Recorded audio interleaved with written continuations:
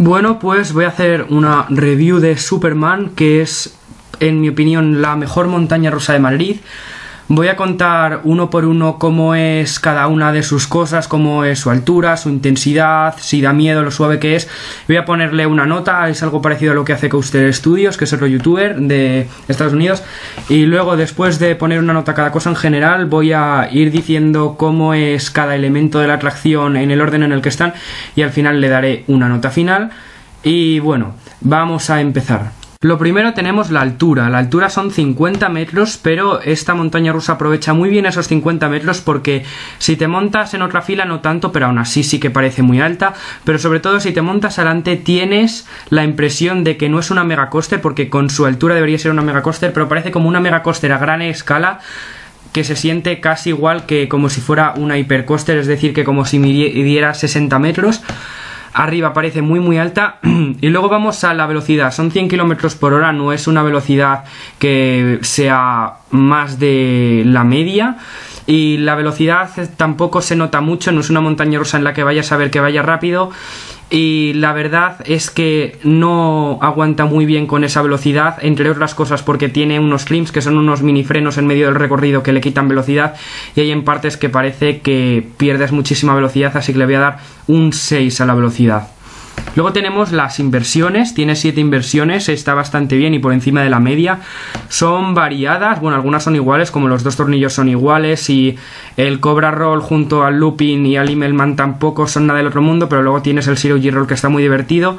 Está muy bien con las inversiones, así que le pongo un 7. Luego tendríamos la intensidad. No es una montaña rusa intensa, o sea, con intensidad me refiero básicamente a lo fuerte que se nota. No notas muchas fuerzas G, pero tampoco notas pocas. Tiene partes con buena intensidad sostenida. No es una montaña rusa para la intensidad, sino que es una montaña rusa para pasárselo bien. Y podría ser más intensa, sí, aún así le voy a dar un 6 a la intensidad. Si te montas no vas a ver que es fuerte. Por ejemplo, si te montas en Batman vas a ver que es muchísimo más fuerte que Superman. Luego tenemos la suavidad, lo suave que es. Pues la verdad es que Superman es bastante suave. En la parte de abajo de la primera caída tienes un momento que vibra bastante, pero no te das ni un solo cabezazo, por lo que es una montaña rusa que se disfruta mucho. Y me parece impresionante como teniendo 15 años no da ni un solo cabezazo. Y aunque es verdad que notas las vibraciones y eso pues obviamente no gusta, está bastante divertida respecto a lo suave que es. Así que le pongo un 8, es decir, un notable alto, casi sobresaliente a lo suave que es. Luego la protección, pues la protección tiene un arnés que te cubre el pecho y los hombros y te cubre bastante.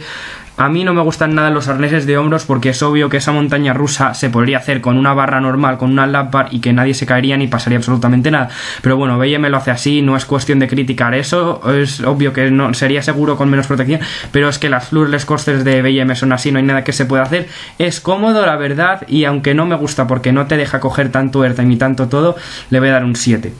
Luego tenemos el airtime, y bueno, esta montaña rusa es una floorless coaster de B&M, y las floorless coaster de B&M no son montañas rusas para el airtime, sino que son montañas rusas que se centran más en las inversiones.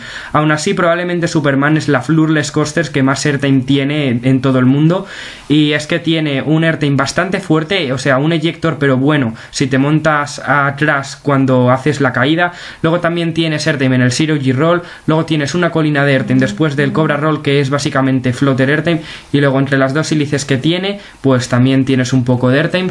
Le voy a dar un 8 porque que tenga airtime una floorless coaster ya es mucho, y no es airtime malo, podría mejorarse mucho más, sobre todo si le quitan los clims, sería perfecto el airtime, y si quitaran los clims pues les daría un 10 obviamente. Luego vamos a hablar de las operativas. Es Parque Warner, no tiene operativas malas, pero tampoco son operativas buenas. La verdad es que depende bastante del día en el que te montes. A mí no me gusta nada cuando no hay gente porque esperan un montón para sacar los trenes, aunque por lo menos no es como Parque de Atracciones que se necesita entero, ¿no? En Parque Warner, aunque no haya gente, puedes montar aunque solo haya una persona en el tren. Y respecto a las operativas, a los días que hay mucha gente, a veces lo hacen bien, a veces lo hacen mal, pueden poner 2 trenes, y hay veces que sacan un tren cada minuto, así que a veces las colas avanzan más rápido, a veces más lentas. Les voy a poner un 6,5 en las operativas. Y la última categoría que tenemos es la tematización. Entras a Superman desde una plaza que está tematizada entera en Superman, está bastante bien, tienes una fuente, el edificio de la estación parece el edificio de Superman, entras por las colas y ves como una agencia periodística o como se diga, la cola está muy muy bien tematizada y la estación pues tiene algunos carteles de Superman y tal, no se necesita más, pero es un parque temático Warner, así que está bien que tenga tematización y estoy completamente de acuerdo con la tematización de las colas, pero lo que pasa es cuando dejas las colas. No digo que tenga que estar tematizada fuera de las colas porque no es tampoco tan necesario, pero es que está en un secarral lleno de plantas, que a veces en las hélices si levantas las manos te puedes dar con una planta en la mano, queda súper feo eso, y también está como que se ha ido toda la pintura. Si le dieran más pintura estaría muchísimo mejor, o a lo mejor algún efecto durante la atracción de humo, de fuego, yo que sé, de algo, le daría más gracia, pero aún así le doy a la tematización pues un 7, no se merece más. Y ahora vamos a empezar como es el Ride Experience, o sea, la experiencia. Bueno, primero entras, te pones el arnés, tal, sale de la estación y hace como una mini caidilla que no es nada básicamente, y luego se empieza a hacer la subida que dura bastante, se te hace mucho más corto si te montas adelante, y luego arriba del todo si te montas adelante tienes unas vistas espectaculares. O sea, las vistas de ver todo el lift y ver cómo estás haciendo la subida ya es muy buena, pero es que cuando llegas arriba parece que está súper alto. La cosa es que si te montas adelante, la caída no se nota nada, o sea, parece la caída de una montaña rusa de pequeños. Y en cambio hay muchísimo contraste, no te montas en el medio porque en el medio no es nada esa atracción, pero si te montas atrás, empiezas la caída con un airtime que te da un montón de cosquillitas, así que Carlos, no montes atrás. Y además te echa como hacia afuera del asiento. Yo siempre me intento apretar poco el arnés para ver cómo me levanto totalmente el culo del asiento con mucha fuerza. Luego vienes a un looping que no es nada del otro mundo, no notas nada, es uno de los elementos más sosos, lo siento. Hay algunos loopings que está bien, pero el del Superman no es uno de ellos. A lo mejor si tienes suerte hace mucho frío y la montaña rusa va tan despacio que notas un poquitín de hang time arriba. Luego tienes un Immelman que básicamente se nota igual que el looping y no es nada de nada. Y luego tienes un Zero G Roll. El Zero G Roll es la segunda mejor parte después de la caída si te montas atrás, en mi opinión, del Superman. Está bastante bien. Hay dos tipos de Zero G Rolls, que son los que tienen gravedades negativas muy fuertes, que te quedas como que al estar boca abajo se convierten en positivas y es como súper rápido y súper intenso como el del Batman, pero el del Superman es gravedad cero total, así que notas que no pesas nada y que el asiento te gira a ti, es una sensación bastante buena. Y además al acabar el Zero G Roll tienes airtime, o sea que está muy bien. Luego el Cobra Roll, lo único que puedes notar ahí es que a veces habrá un poquito de intensidad, pero el Cobra Roll es un elemento que es bueno porque normalmente los Cobra Roll suelen dar cabezazos y el del Superman es súper suave, pero no tiene nada del otro mundo. Y luego después tienes un airtime que depende del día y la fila en la que te montes, lo notarás más o menos, hay veces que casi ni lo notas y veces que roza el ejector airtime. Luego tienes la parte probablemente yo creo que más intensa de la atracción, que son dos tornillos enredados, entre medio es una curva bastante intensa que te coge desprevenido, y luego tiene después de los tornillos una primera hélice que no es nada básicamente, luego tiene un airtime que es como un pop de airtime, así un segundillo, y luego acabas con una hélice que es muy intensa. Me encanta ese final de la atracción y además es muy muy suave. Lo único malo es que como levantes las manos y estés en el lateral que da más cerca del suelo, puede que toques la planta y que te hagas una herida. Y pues esa ha sido básicamente la atracción. Me parece que es la montaña rusa con inversiones mejor de España. También me parece que supera por muchísimo a Dragon Khan, que está en ProAventura y es muy parecida.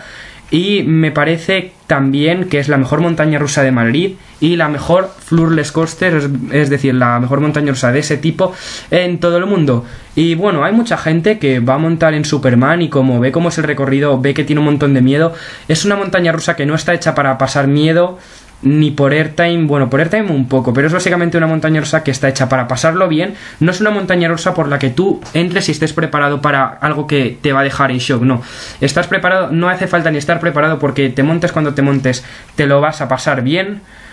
Y es mucho más floja que Batman, yo diría que también es muchísimo también más floja que Stunfall. Es más floja que Abismo también, diría yo, es más floja que Tarántula y a lo mejor es de fuerte como Tornado, pero eso sí, es mucho más divertida. Y que si creo que es una buena o mala atracción, creo que es una buena atracción, es más, si no, no le daría la mejor de Madrid. Una atracción no tiene que ser súper bruta y súper fuerte. Tenemos a Superman, que es muy grande, muy muy suave, y le doy una nota de un 7,5 sobre 10. y espero que os haya gustado. Podéis decirme qué montaña rusa queréis que haga una review, y suscribiros a Coaster Studios, porque aunque no le he preguntado ni nada, me gusta mucho cómo él hace sus reviews, y básicamente he hecho la review de la misma forma. Y nos vemos en el próximo vídeo.